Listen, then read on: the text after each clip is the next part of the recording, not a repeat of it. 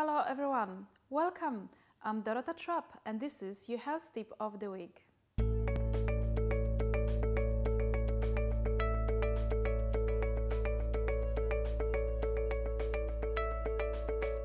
Many people are confused about a diet.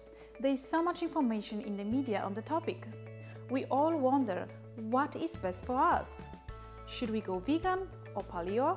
Let me look today into both the plant and animal foods and help you to understand what is the difference between these foods in terms of its role in human physiology.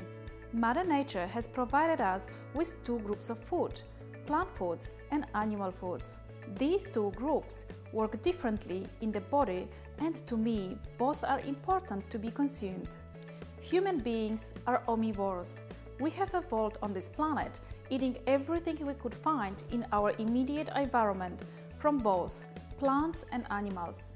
That is what researchers like Weston A. Price have confirmed in their extensive study of traditional cultures around the world.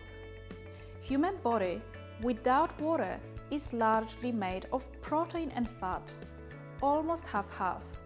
These are the building blocks from which your bones, muscles, brain, heart, lungs, liver and all the other organs are made.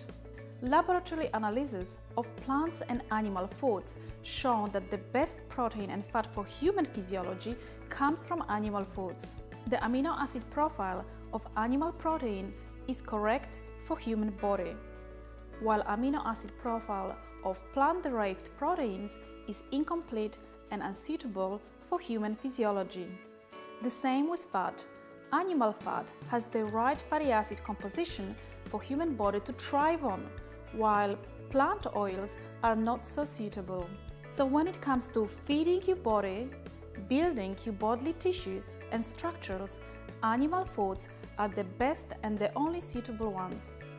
But what about all the plant-based diets that are proven to help with chronic disease?